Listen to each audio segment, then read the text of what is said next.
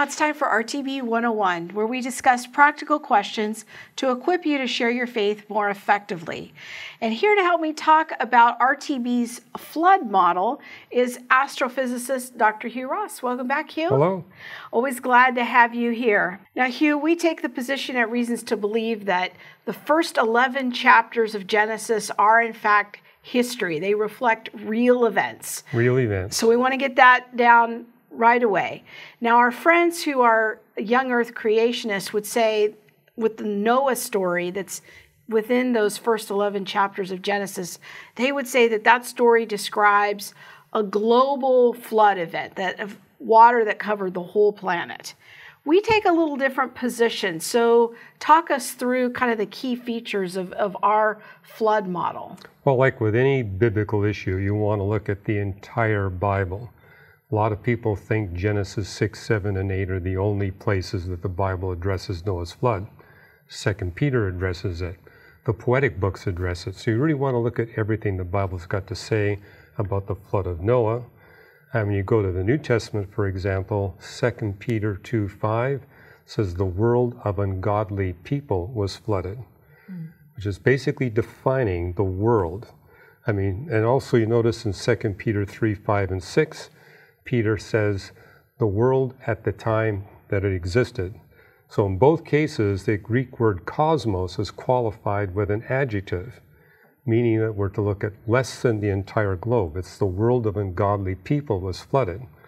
And from what we see in the first 11 chapters of Genesis, by the time of Noah, human beings had yet to build cities in Antarctica and Greenland. And therefore, there would be no need for God to flood Antarctica and Greenland. But I think the most explicit texts are those we see in Job, Psalms, and Proverbs. Psalm 104, the longest of the creation psalms, when it addresses creation day 3, that's verses 5, 6, 7, and 8, talks about God transforming our planet from a water world where there's no continents or islands, just water on the surface of the earth, to a world where you've got continents, islands, and oceans. And verse 9 says, never again will water cover the whole face of the earth.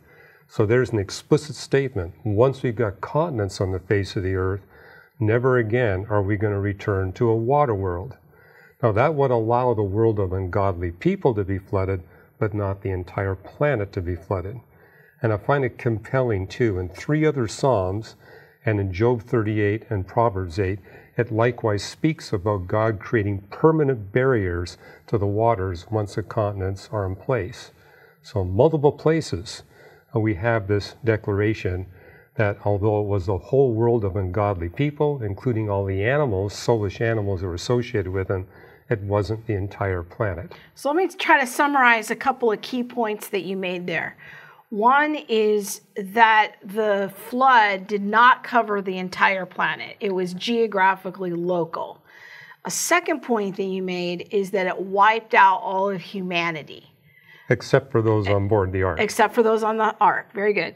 And the third point you made is that these other passages, Psalm 104, Proverbs 8, Job 38, those describe the initial creation days that are described back in Genesis chapter 1. Right. That has nothing to do with Noah's flood. Those are not descriptions of Noah's flood. They're not descriptions of Noah's flood, but they are descriptions, detailed descriptions of creation day 3, with the added statement that once the continents are in place, the water will never again cover the whole face of the earth, okay, which rules out the possibility that Noah's flood could be global in extent. And as I talk to my young earth friends, they frequently cite Genesis 7, 11 and following, where it talks about all the mountains being covered with water to a depth of 15 cubits. Well, that was going to be my next question, Okay, is what do you go for do with the kind of some of this other biblical data that seems to say that all the high mountains on the planet were covered? Right. Well, again, we make the point that in biblical Hebrew, you got only a small vocabulary. So the word translated mountains is equivalent to the word for hills or mounds. And the word high there could also mean elevated. So like all the elevated hills that are visible to Noah from a position on top of the ark. I think the clincher is what you see in Genesis 8, 5, and 9. And this is the part where the flood waters are receding. And Noah releases a dove. And in verse 5, Noah's looking out from the top of the ark and he can see the distant hills. He releases the dove. In verse 9, it tells us from the dove's perspective, water covered the whole face of the earth. The same phrase you see in Genesis 7:19. So it tells us that just because Genesis 7:19 says all the high or elevated hills and mountains were covered by 15 cubits of water, doesn't mean we're talking about all the mountains on the entire face of the earth. Rather, it's all the mountains from the viewpoint of Noah, just like all the hills and mountains from the viewpoint of the dove. So the phrase over the entire face of the earth needs to be understood in the context of the observer. Another helpful point for me when I was studying this is to understand that the word that's translated in English for the whole earth just can also mean the whole land. Right. It doesn't have to encompass the entire planet. Also, you see in Genesis 8 the use of the word karabah in Hebrew, and that's a word that can never be used to refer to the entire surface of the earth. Okay.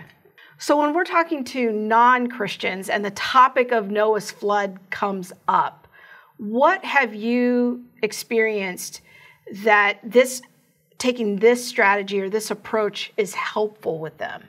Well, many non-Christians think that the Bible teaches that the flood of Noah must be global.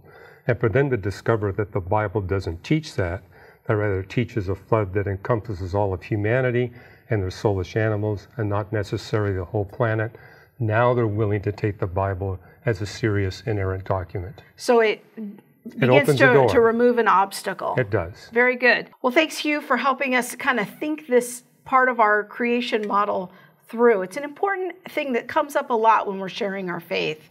And I do want to encourage you, if you haven't yet, check out Hugh's blog. Just go to our website, reasons.org, and search for Today's New Reason to Believe.